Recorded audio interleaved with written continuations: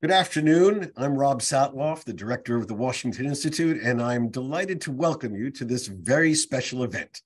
It was just about a year ago when the horrible death of Mahsa Amini, a young Iranian girl of Kurdish origin, sparked outrage across Iran and around the world, leading hundreds of thousands, millions of Iranians, Iranian women, Iranian men, Iranians of all walks of life to protest against the Iranian regime.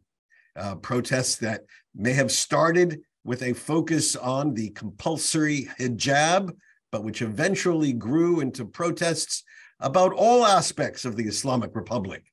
Protests about corruption, protests about mismanagement, protests about egregious use of force against civilians, and eventually, in some quarters, protests about the Islamic Republic's very existence. Those protests evolved over the last year.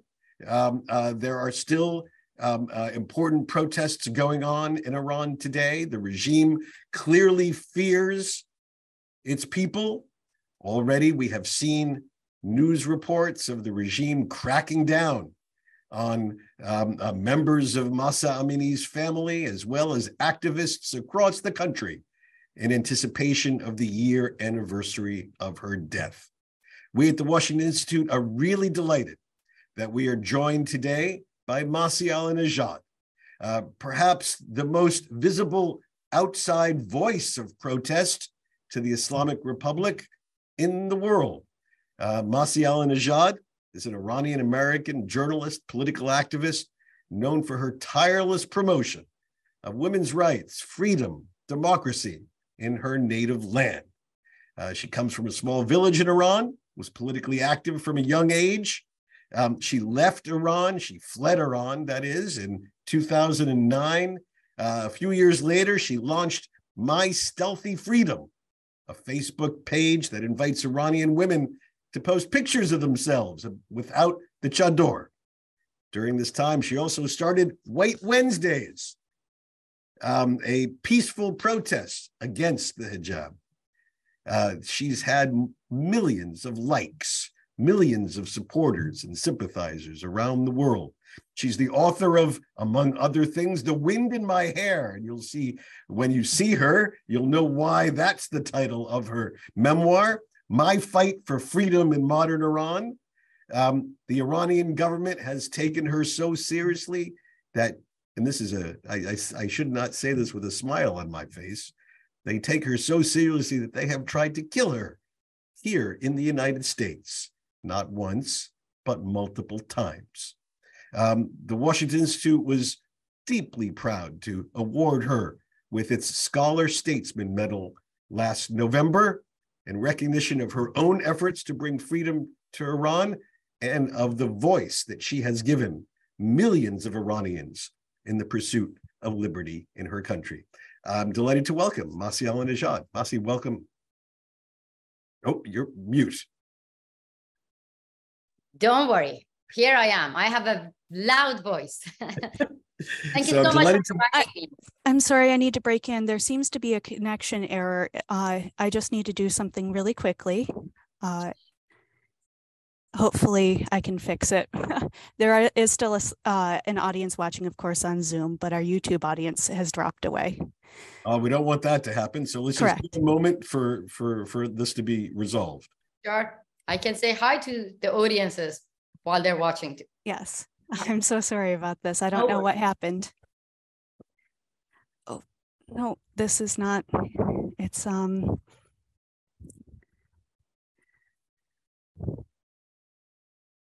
live event. Yeah, so many technical issues can happen in live events. So while we're fixing this, let me just say a word about logistics. I'm going to invite people to get into the conversation I'm having with Masih Alinejad. If you're on Zoom, you can send questions to me using the Q&A function on the bottom of your Zoom bar. I'm sure after all these years, you know what that means.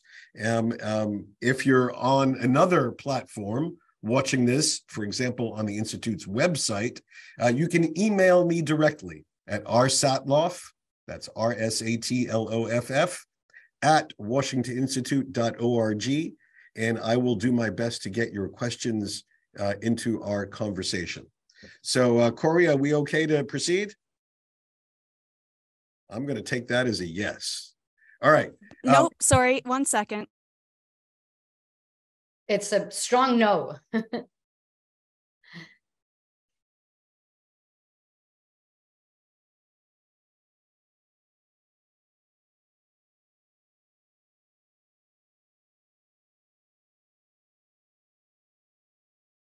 Thank you, everyone, for holding on for just a moment here.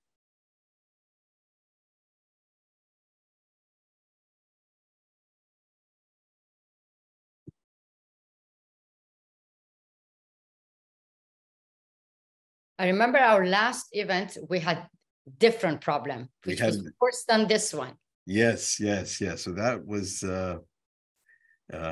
a purposeful effort by bad guys. Yeah, you got last minute called from the FBI. I mean, you were about to cancel. No way. Good to hear that. No way. All right, look. Let's begin. I'm going to have to put the recording back up onto YouTube later because it's just not reconnecting to the live stream. I'm so sorry. No worries. So we're going to. All right. But we have people who are on Zoom and who are on the Institute's website, right? Yeah, we do have people on Zoom, though. The website is what's not connected. All right. So we will put this up on our live stream. Everybody will get a chance to see this conversation. Mm-hmm. All right. So let's. I will put on my social media as well. Terrific. Thank you, Masih. All right. So Masih, let's first of all welcome. Let's start with the anniversary. Massive crackdown. We've already seen this. What should we expect? What do the people of Iran expect? First of all, I have to say that as we get close to the anniversary of Mahsa Amini, we see that how the Iranian regime is getting more frustrated because they know that people are getting ready to get back to the streets. They know that the number of women who actually practice their civil disobedience every day increased. They know that the family members of those victims who got killed, they're not going to give up their fights. And they became the voice of their beloved one. They became the engine of the revolution called Women, Life, Freedom. So for that, the Islamic Republic, unfortunately, arrested the family members of 50 victims who got killed in the uprising last year. The Islamic Republic even arrested those who were blinded already by the security forces. We see they're wounded, but unbowed, and that scares the regime. The journalist who actually interviewed Mahsa Amini's father, Nazila Maroufian, got arrested again, and she actually bravely sent an audio message from prison saying that I was sexually harassed. But here I am, I'm going on under hunger strike to be the voice of other victims and all the women in my beloved homeland, Iran. So this actually shows you the picture of what's going on in Iran, and it proved that the flame of the revolution is still burning. Absolutely. So what do you think we can expect next week when the anniversary does happen? I believe that people, as I watch their activities within the countries, they're calling on each other, spreading pamphlets around. In public transportation, you see that how people inviting each other to take back to the streets. So I think that although the family members are being warned not to hold any ceremony, but Mahsa Amini's father himself announced that the family are going actually to have a ceremony, to have the anniversary ceremony in the city of Satloff, Kurdistan. But I believe that people across Iran, they would take part, and they will not only mourn for Mahsa, they will celebrate the revolution which the brutal death of Mahsa Amini sparked. Don't forget that the Islamic Republic killed more than 700 innocent protesters to actually prove the rest of the world that they didn't kill Mahsa Amini. So for that, the anger is still there. Maybe you don't see people in the streets, but the revolution have different phases. And we are now experiencing the different phase of revolution. In many, when you look to the history, many revolutions takes years. But I guess that Iranian people are not going to give up. This is just the beginning of the end. And we will see very soon that the Islamic Republic will be gone. All right, let's talk about the past year. How should outsiders judge the efforts of the uprising, or as you like to call it, the revolution? How should we judge this? You know, this is a very unique revolution. First of all, the main engine of the revolution are women and the teenagers, young youth, like 16-year-old, 15-year-old, 17-year-old.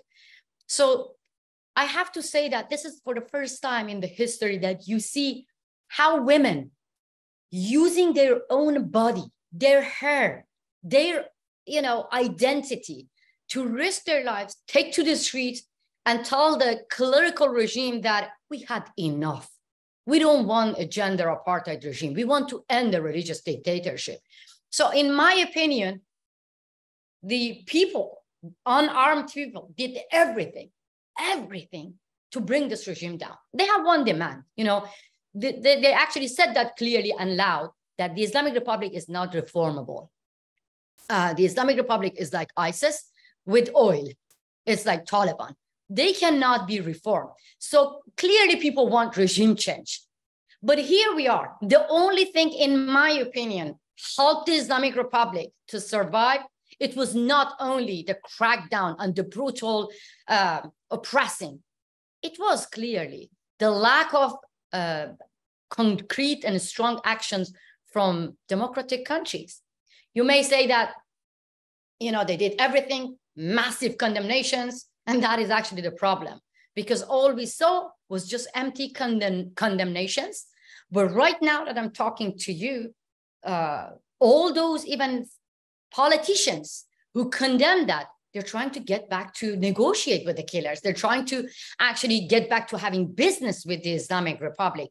Very soon, Islamic Republic leaders will be welcome in Europe, in America, in United Nations. So that is actually the reason that the Islamic Republic see no punishment, no consequence, no isolation. So then what is the reason for them to stop oppressing the uprising? What is the reason for the Islamic Republic to stop killings, massacres, executions? That is the only thing that I believe can help the Islamic Republic to survive. So you put a heavy burden of blame and responsibility on, as you say, democracies around the world, I assume including the United States, for failure to isolate and punish the regime and those responsible for the heavy crackdown on the protesters.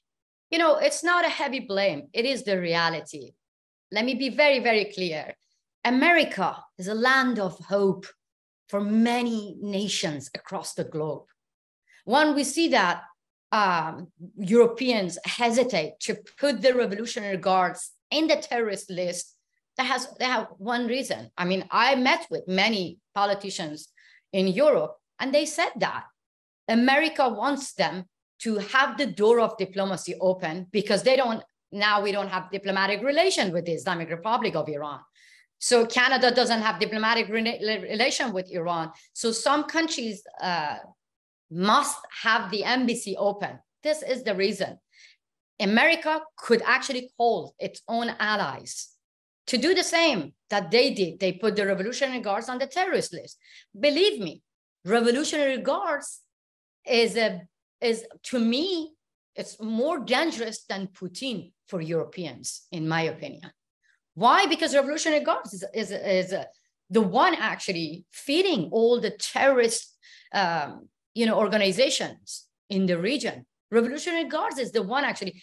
If it was not the Revolutionary Guards, believe me, if it was not the help of Khamenei to Putin, President Zelensky would have won this war much earlier.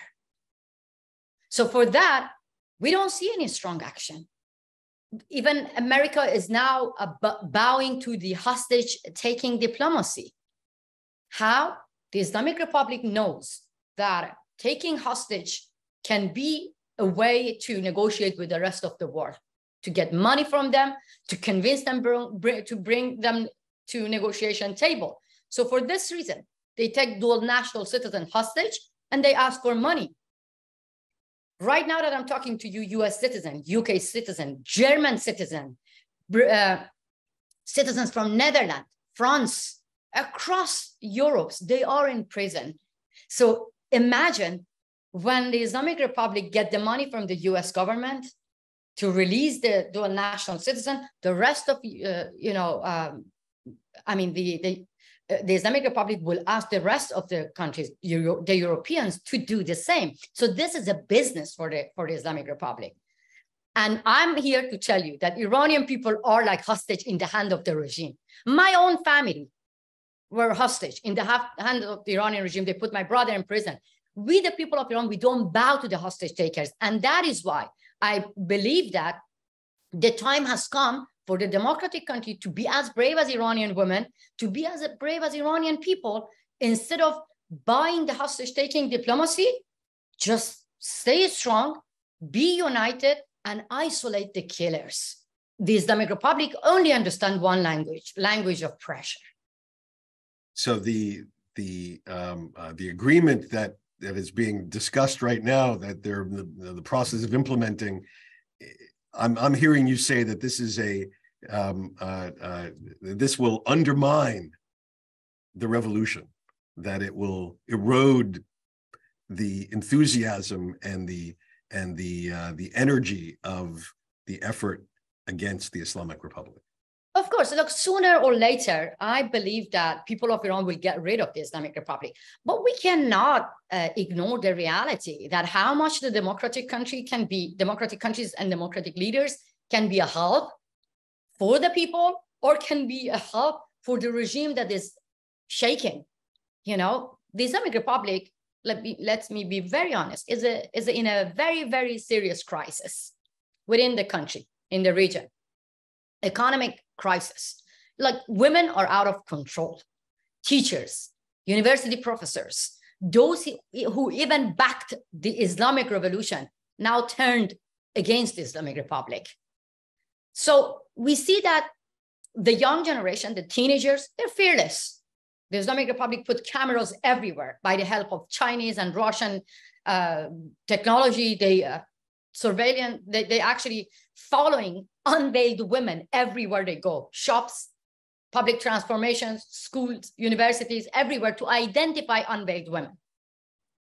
But women, teenagers, they are actually shaking the whole regime by facing the cameras and saying that we have nothing to lose. We have one dream: to end this gender apartheid regime. So at the same time, you see that the same gender apartheid regime is still being legitimized by the Europeans, by the Americans.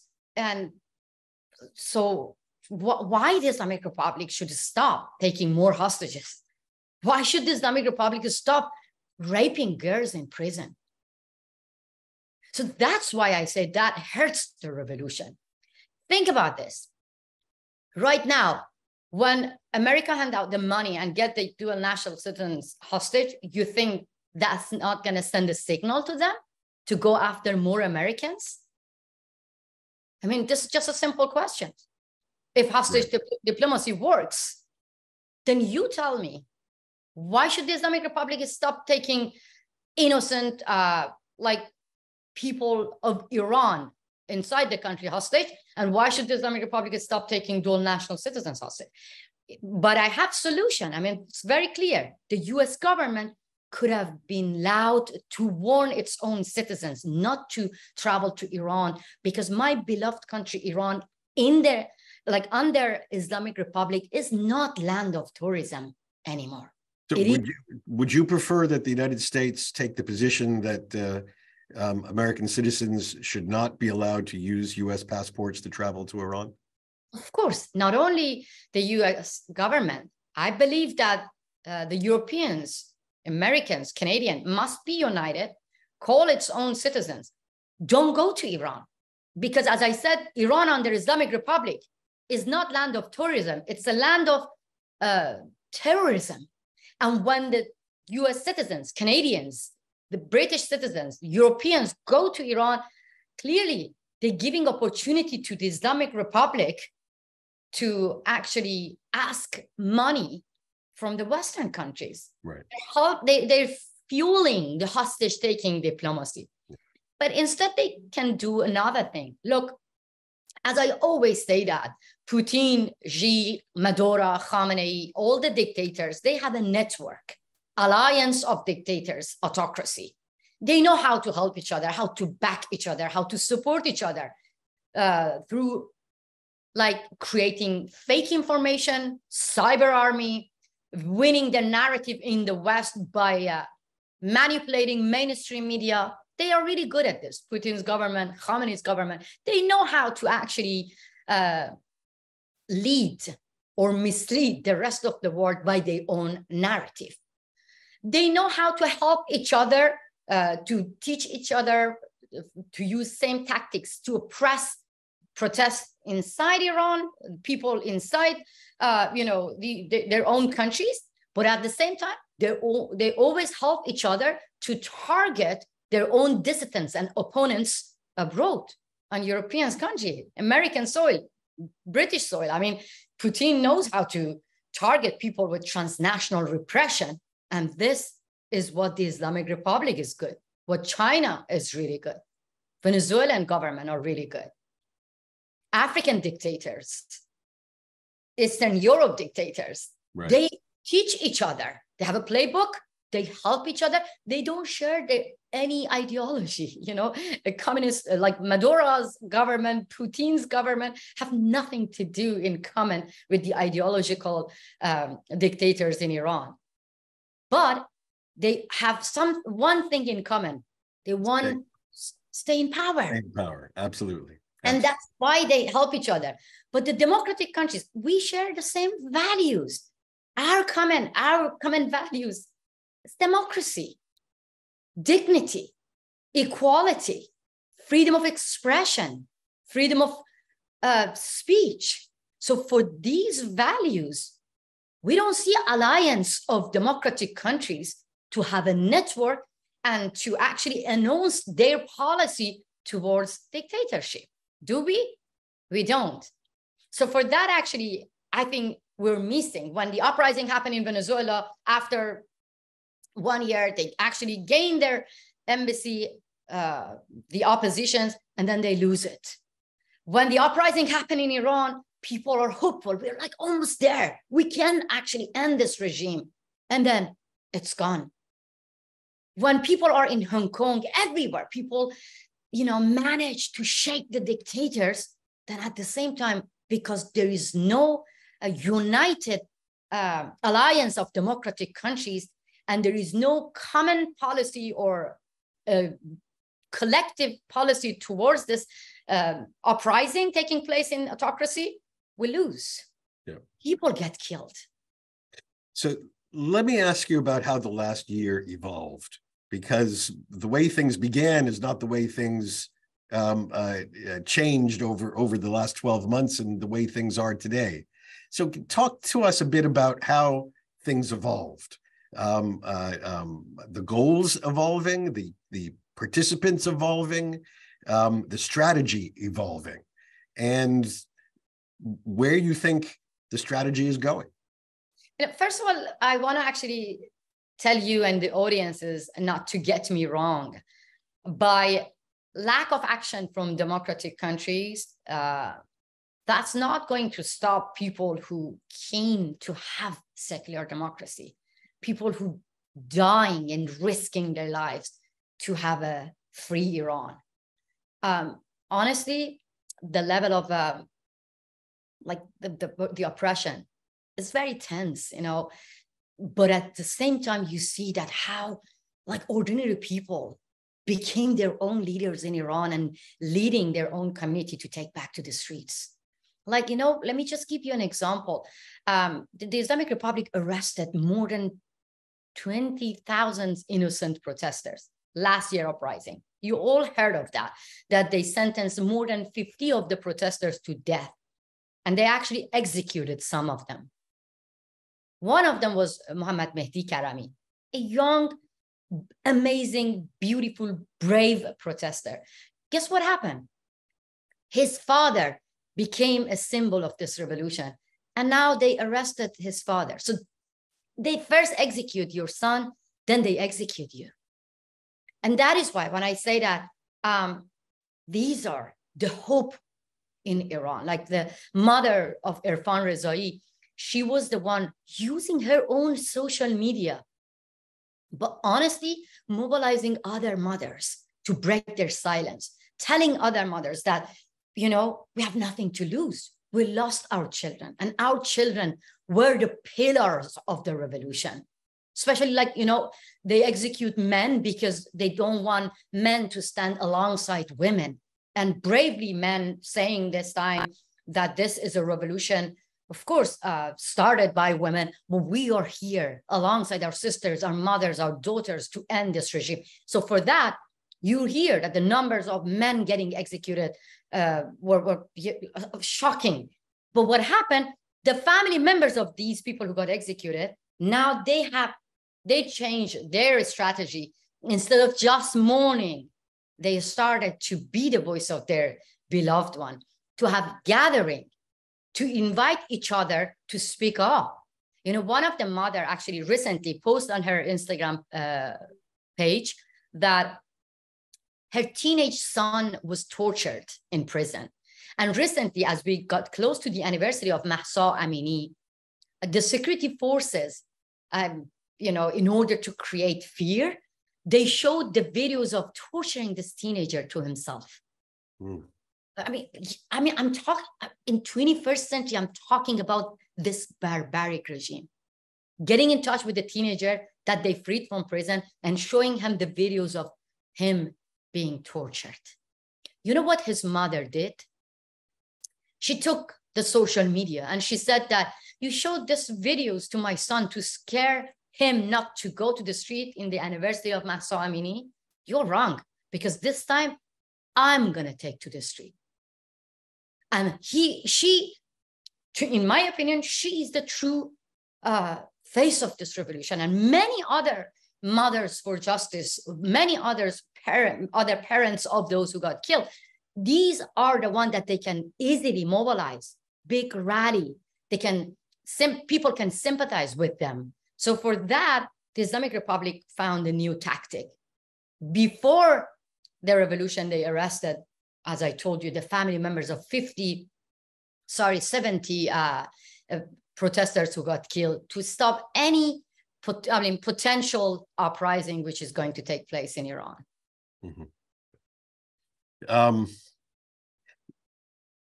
We're seeing amazing videos of women all over the country going without hijab. Yes.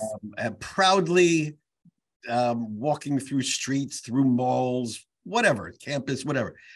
How widespread is this in your view? And is the regime sort of reconciling itself to the idea that a certain percentage of women, okay, they'll look the other way? Or how is the regime really dealing with this new reality? They don't look out. Now, Rob, let me be very honest with you. The regime is really scared of women. They know that if women can say no to compulsory hijab, if they remove their compulsory hijab, this is going to be an end for them. So that is why they are desperate. The Supreme Leader, Ali Khamenei himself, called the police to take strong actions against those women who practice their civil disobedience. The number increased, like massive. Like when now you go on social media, you don't see that even well-known actress follow the compulsory hijab laws. You don't see that well-known athletes follow that. Just today, one of the female engineers received lashes just because in a public event, she took off her headscarf and she threw it away. But she just, used her social media and she started to speak up about this. Yes, the Islamic Republic now understands that. As I always say that, compulsory hijab is not just a small piece of cloth for Iranian. It is the most visible symbol of ISIS, Taliban, Islamic Republic, the most visible symbol of religious dictatorship. So that is why they're not going to let it go. They're not going to let it go. You go to the shops, the Islamic Republic actually hired, I don't know the statistics, but dozens of undercover agents are in one subway, one metro. You can see them, that they're attacking like unveiled women and telling them, cover yourself. Otherwise, I'm taking photo of you and will send it to the morality police or to the security forces to arrest you. The response is shocking.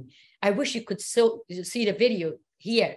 One of the women, Parmida Shahbazi, she was being filmed by one of the agents in front of the camera. She was like facing proudly to the camera and saying that I am a woman.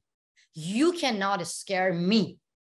I'm not going to keep silent anymore. The time that we had the fear inside us is gone. Film me, film me. I still get goosebumps. So, but the Islamic Republic, of course, they come up with new acts of violence to silence this. First, they come up with new bill in the parliament, backing the gender apartheid policies with more laws, more restrictions. Second of all, unbelievable. You might get shocked that they come up with the ideas sentencing women to wash dead bodies. So imagine in 21st century, woman getting arrested for showing the hair, and then the Islamic Republic sentenced them to wash dead body. The response of a woman was beautiful. And the video is on my social media. You can listen to her own voice saying that directly to Khamenei. I rather wash the dead body, not obey your message, not to cover myself. Another act of violence that the Islamic Republic right now actually applied on women is sending them to mental hospital. So women should go to mental hospital and every week they have to report to the security forces, to the judiciary system, that they are actually following the sentence for the crime of walking unveiled. So that is why we, the women and men in Iran, believe that compulsory veiling became actually one of the main pillars to hold this regime, but the Iranian people went beyond that. They're using this, removing hijab in public everywhere, but this is a symbol to say no to whole regime. Actually, to ask regime change. I know that the Western Western analysts, leaders, they don't like the word regime change, but this is what the Iranian people want. So let me ask you, what is the theory of regime change? What actually brings down this government, this regime? They've been remarkably adept at using force in the end. I mean, they have no reluctance to kill people. Sadly, horribly. So what, in your view, is the trigger that will bring it down? First of all, look, what can help Iranian people to bring this regime down is just to be recognized by those countries who are still having diplomatic relation with these killers. That's very clear. I mean, sometimes I say that in a way that, like, let's put it in that way. What can help the Islamic Republic to survive, to stay in power? Instead of saying that, what can help people to bring this regime down? Because sometimes, some countries saying that this is internal matter. This is something that lets Iranian people deal with it. We don't want to help them. Then this is the place I always say that, okay, then don't help the killers. Don't help the oppressors.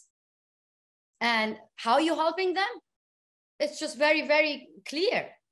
By not calling this regime a gender apartheid. I always want to take the attention of President Biden. I mean, this is my dream, to sit him down and ask him to watch his own video when he was young. He was the one fighting hard to isolate South Africa because of the apartheid. My question is very simple. If you don't call a regime that kills women for showing hair gender apartheid, then what do you call it? If you don't see the Islamic Republic as a gender apartheid regime while they rape women, while they're not allowing women even travel abroad without getting permission from their husband, women are not allowed to go to stadium, women are not allowed to sing, women are totally second-class citizens. From the age of 7, you won't exist in Iran. If you say that, I don't want to cover my hair.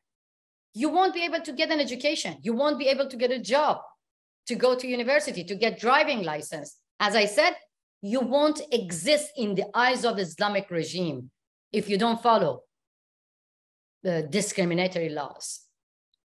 So that is why we, the women of Iran, alongside women of Afghanistan, we actually launched a campaign with a clear demand to ask all of you, I mean, ordinary people, to help us to send our message to the policymakers, to the, those who actually make policies in European countries, in US, in Canada, to help us to expand the definition of apartheid and to include gender as well in all international laws. And I don't think this is too much to ask. So, and I believe that if feminist global movement join us, if schoolgirls join us, college girls, university students, if they join us with this specific demand to ask the leaders of Western countries to include gender apartheid in all international laws, then we can find a legal way to isolate gender apartheid regime of Iran and Afghanistan. Mm-hmm. Okay. So Masih, revolutions don't tend to move in a straight line. They tend to zigzag, even if the goal remains the same. Getting there is not always an easy path. What lessons do you think revolutionaries inside Iran have taken away from the past year? What worked? What didn't work? What do they need to do differently in the year ahead? I think people, year by year, they learned a lot from uprisings. For instance, this time was very unique, and people learned that if we have the gathering in different places, rather than taking to one streets and one city, they can actually avoid getting killed. But that doesn't mean that the Islamic Republic are not going to kill people, but still people made it difficult for the Islamic Republic to find them, because it was everywhere, like a small gathering, but everywhere, every corner of the countries, across Iran. More than 100 cities actually took to the street in bloody November. In 3 days, the Islamic Republic killed 1,500 innocent protesters. So that time I remember that people were desperate to send informations like outside Iran. We didn't know even what was going on there. Immediately when we had internet, we found out, yes, massacre happened. So this time people learned actually the main demand of the people of Iran were like, help us to have Starlink, the way that the European countries helped people of Ukraine to have a Starlink, free internet. I'm not saying that we were successful to receive the same amount of Starlink that the Ukrainians did, but this is what Iranian people learned, that they need to have free internet. They need to be prepared to go to streets.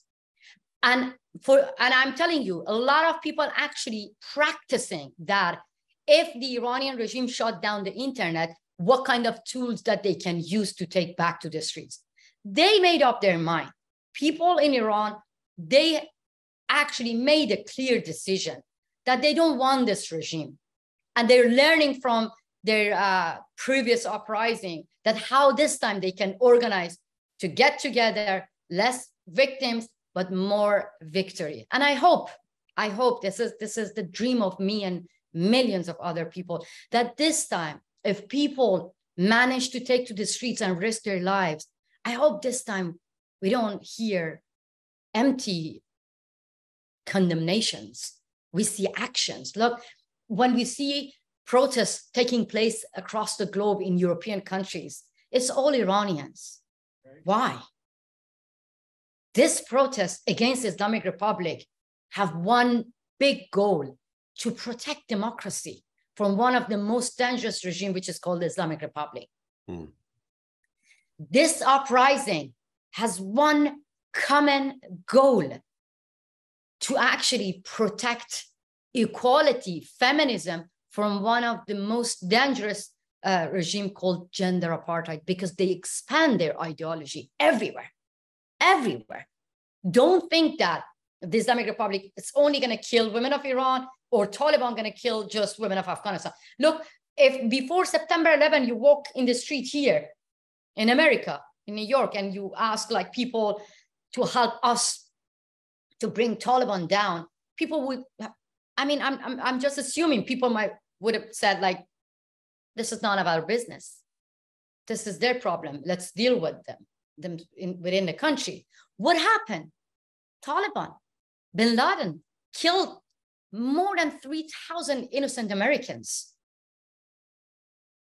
So I'm very became our problem is what you're saying.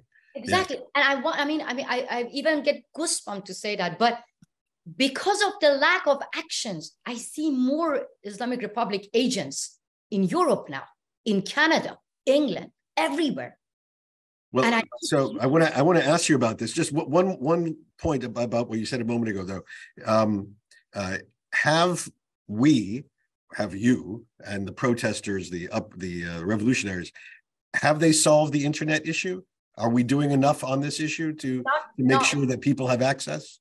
Not at all. That is why I think that senators, congressmen, congresswomen, they can help us actually to ask, the tech companies, first of all, kick out the dictators. I mean, for years and years, we've been shouting this, no result. Dictators are enjoying their freedom on social media while they ban their own people from using social media. So internet is the key. It's for people who want to take to the streets. No, we don't. And it's still, as I said, that just a few numbers of Starlinks, maybe, but people need to have internet to identify each other, to organize gathering. And still, we're demanding, Elon Musk and other who can help us to have free internet. Mm-hmm. Okay. So let me ask you a bit about the situation outside Iran. While things were going on inside Iran, outside, there was an effort over the last year to unify the external opposition, and it didn't seem to go as well as one would hope. What's the situation? Look, I don't want to put the blame on just the dictators, but let's not avoid that. Dictators are really good to divide their own oppositions for years and years, not just in our case, Iran, everywhere. As I mentioned before, Venezuelan opposition, they were almost there. They've been recognized by the US government, by the Europeans. They had a united opposition. They took the embassy back from Maduro's government. What happened? They are divided. Dictators know how to have their cyber army, how to mislead the oppositions, create fake, fight among them. But I'm hopeful that people still are united. And when it comes to saying no to Islamic Republic, still the oppositions are united. But the most important oppositions, in my opinion, are the people of Iran, the family members of those who got killed, those who actually leading the revolution within the country, in the streets, facing guns and bullets, believe me, they are still united to say no to Islamic Republic. But at the same time, I believe that we have to work more harder, because in the West, if we have a united opposition, definitely we can actually force the democratic countries to recognize the revolution and to think about the future of an Iran without Islamic Republic. I'm not hopeless. I'm still working like many other activists on the key. Here, to me, unity is the key. And I'm working to, still be united and help other activists and women to be united, because together we are stronger than dictators. Absolutely. So let me ask you a bit about your own story over the last year. When we did an event last November, this was not long after attempted assassinations on you in the United States. Since then, the judicial process has begun. What's the situation, and what's your own situation now? How can I answer to this question now?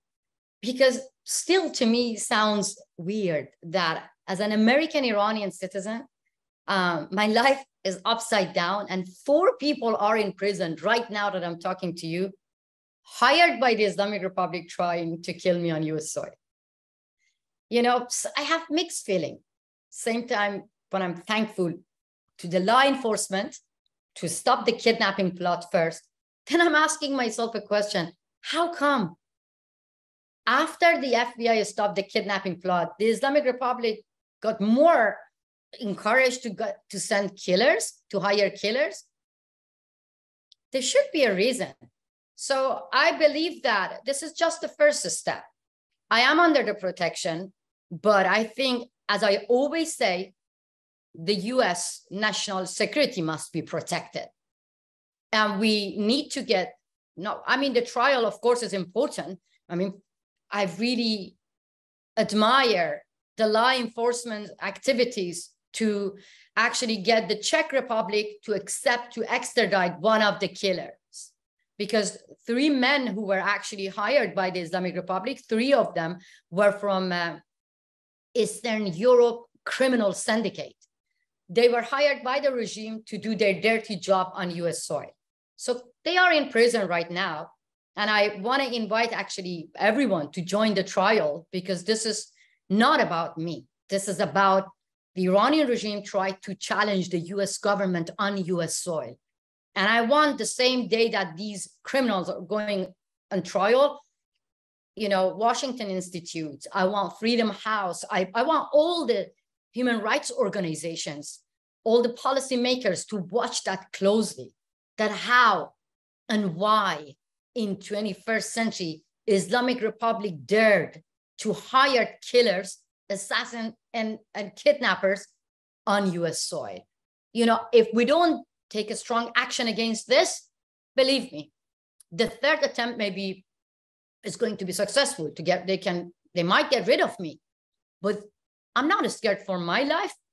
That will encourage the Islamic Republic to target more opponents, more Americans on American soil. As I said, there is a highly respected human rights organization called Burumand Foundation. They actually released a report which shows that the Islamic Republic targeted more than 500 innocent, dissidents, their own opponents abroad in Europe. So they are not numbers. They are not just statistics. There were people, they left Iran living freely in Europe, or they were non-Iranians. They were either the target of assassination plot, or they got kidnapped and got executed in Iran. So you see, this is not a new phenomenon. Transnational repression is a tactic that the Islamic Republic always used, but we need to stop them. We need to be tough on Islamic terror. And when does the trial start? After January. After January. Okay. I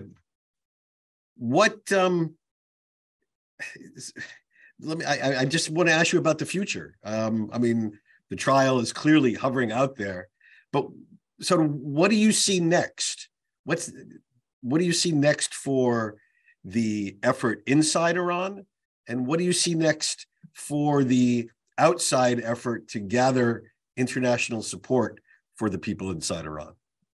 First of all, I have to say that the Islamic Republic took everything away from us. Everything, the right to protest, the right to have a normal life, the right to even hug our families. They took everything away from us, our homeland, but not hope. We have hope that the future is bright. The future belongs to the young generation that, deserve to have a secular democracy, to have a government that separates religion from politics. Religion from politics should be separated. This is the clear demand. And for this, we're fighting. When I say we, definitely Iranians inside are more like in danger, risking their lives. But as far as the Islamic Republic is in power, I want to say that inside Iran or outside Iran, none of us should feel safe. And that is why we have to see this as a common battle. And that's why I always express in the word unity and to be united, have a united alliance to support democracy, to expand democracy and fight against autocracy. I think that we need to push for that, to have a global rally, to have a global movement to protect democracy.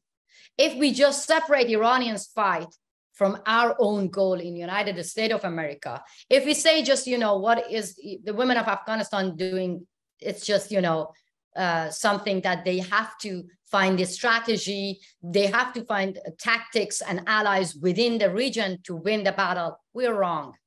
So for that, I believe that we have to get together, first to have, as I said, alliance of democratic countries, and another hand, alongside Gary Kasparov and Leopoldo Lopez, two opposition leaders, activists from Russia to Venezuela, and alongside 52 other autocracy and dictatorship countries, not free country, according to Freedom House. We actually organized a new initiative, which is called World Liberty Congress. And we believe that when the dictators are welcome to go to General Assembly at the United Nations to give a talk and address about freedom, address about peace, the time has come for the dissidents to have their own General Assembly. The time has come that we, the dissidents, the oppositions of all these autocracy and dictatorship must be united, help each other, make a network, and when there's uprising in Iran, when there's uprising in Hong Kong or anywhere, then we have to we have to call the whole world to join us. Otherwise, as I said, people get hurt, get killed, get tortured to death, and we're going to face more victims in our own country. I think this is what we should do inside Iran or inside Afghanistan, inside countries that they are facing guns and bullets every day. We cannot tell them what to do, but what we can do for them is just to echo their voice and continue their path by mobilizing the world to stand behind democracy fighters, freedom fighters. Masih Alinejad, thank you. This is such an important message, and it's an important moment to give this message. And so I want to thank you very much for joining me today for this conversation. That means a lot to me. Thank you so much. We're going to post this entire conversation as quickly as we can to overcome whatever technical problems that we had, because I want to join you in trying to get this message out as far and wide as possible. So thank you. Wishing you all success. It's good to see you. Thank you so much. I hope very soon our next conversation is going to be in Iran. I hope so. Thank you. Terrific. Thank you. Bye-bye.